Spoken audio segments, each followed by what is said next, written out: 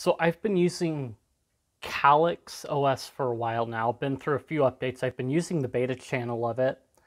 More recently because it's gotten a few more updates. But it really hasn't been painful.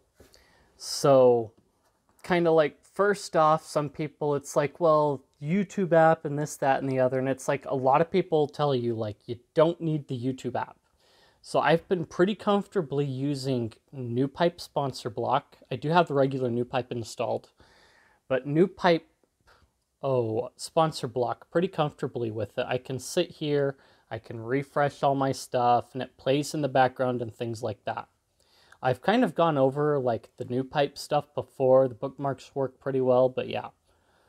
And then outside of that, I basically use Fennec for my YouTube website viewing. So it's really not that bad, because on top of that, I also have the add-ons that I've been over already installed in it.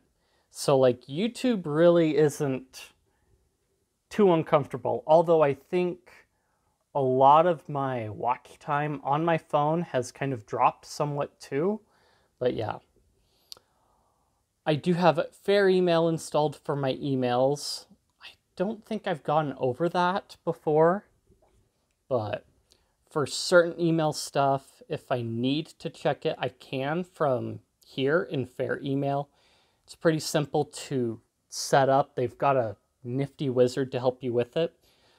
I've had 3 different camera apps installed on here as well. So I do use my phone for the occasional camera thing. Well, this one, the Pixel. I do have the Google camera installed, but I generally stay away from that one for the most part. So I've got the Secure Camera, which is the camera app that Graphene OS uses, and it's available in the Play Store, which means you can install it from Aurora's store. Get a good finger going on, or a site up there. Does come with a QR scanner, which I've used a couple times, along with other barcodes, and video. Sometimes debatable on how well it does. But then there's also, of course, the default camera app that comes with Calyx, and works pretty well. This is, let me see if, gallery. This is kind of the result of what it looks like, pretty much, just once.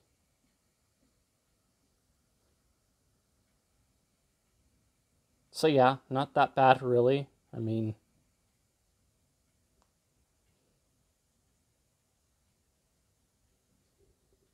turns out pretty well.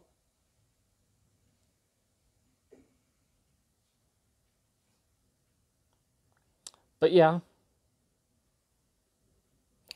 So the next thing, I do have like a number of chat applications installed.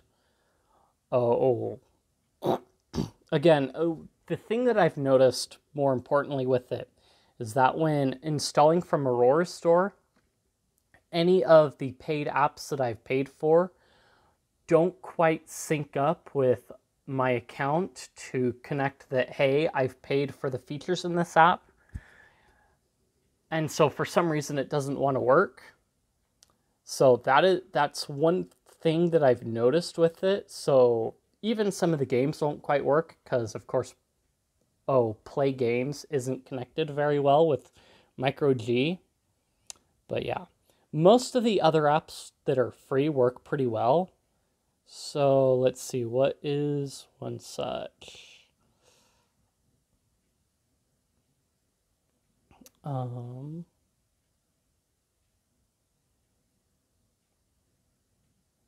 Yeah, I don't really have anything.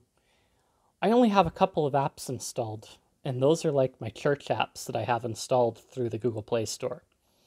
So most everything else has been picked up through F-Droid pretty much. So, and Calyx did add a work profile thing for like profiling things around. Oh, Steam. I installed Steam from the Google Play Store because you can't get an F-Droid. So again, it's fully functional pretty much. You just log in and do your thing, and Discord as well. Easy to forget about some of those, I guess, and GroupMe. Those are about the only ones. Everything else is pretty much F-Droid, including Endless Sky here. I don't really have that many games installed on here because I used to play a lot of games on my phone, and usually it was like older ones like KOTOR or retro games, but most of that has been taken up by other devices that sometimes I'll pack around or whatever. But for the most part, yeah. Again, the one thing I would look out for is Aurora Store doesn't seem to always sync things in properly. I mostly use Droidify for my updates, for my F-Droid apps. I still have F-Droid installed just in case, but for the most part, that's kind of been my go-to for it. So, pretty easy. So, some of the things that, when I was working with the original Pixel OS, was the theming. They finally added this like color selector thing that is in the Pixel by default otherwise.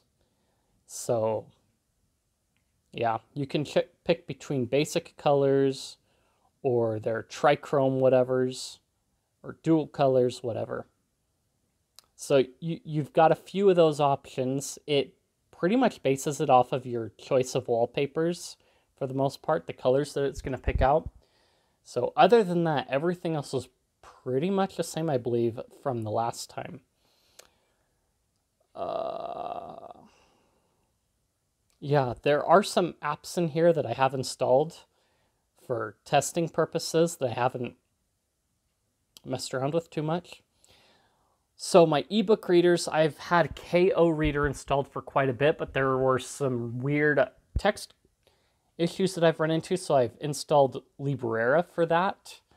So I've got a whole library of ebooks on here. So yeah, it works pretty well from what I've been able to gather so far from using it. So I still have more experience to mess around with it to see how well it does. But it's actually really good so far. And it does its job pretty competently, obviously. I do have multiple browsers installed. Opera GX for like just in case, because I still play Halo on occasion. And I watch YouTube in the background when I do that.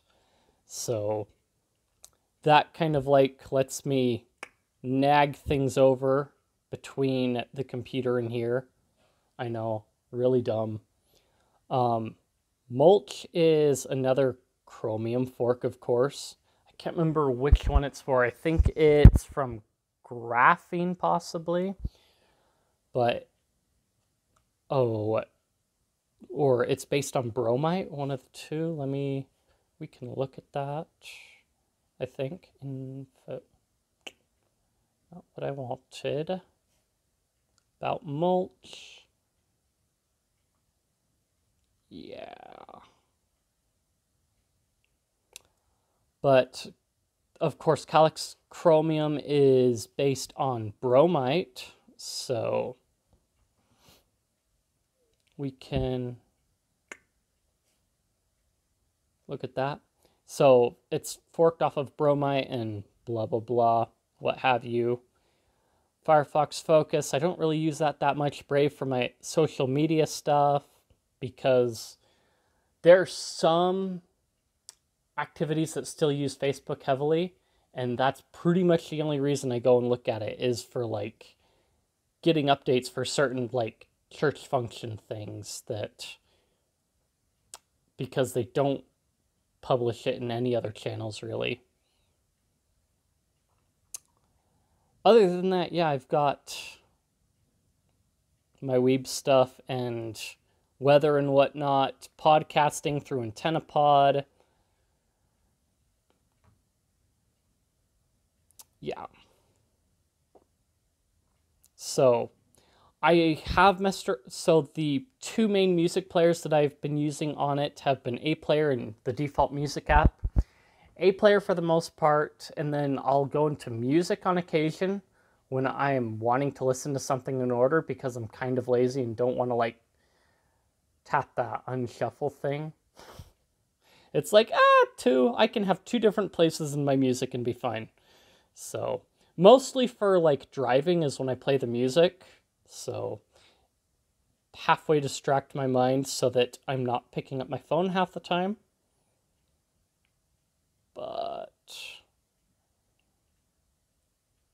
yeah, I think that's everything that I've gone over for like, this is basically my extended experience with it. So yeah, I don't remember how long it's been. Let me see, snippety. When did I upload that video? Come on, browser. Oh boy. Also, as some may have noticed, my community tab did unlock, which is pretty cool. Apparently, because I'm in the, advanced, signed in up with the advanced features, it unlocked it for me at like almost 300 or a little bit early. I don't know why, but yeah, that was something. Normally it's 500 subscribers, but yeah, here we are.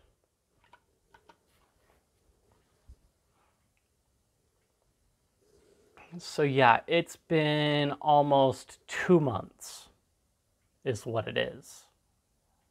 Probably 2.5 months, just about.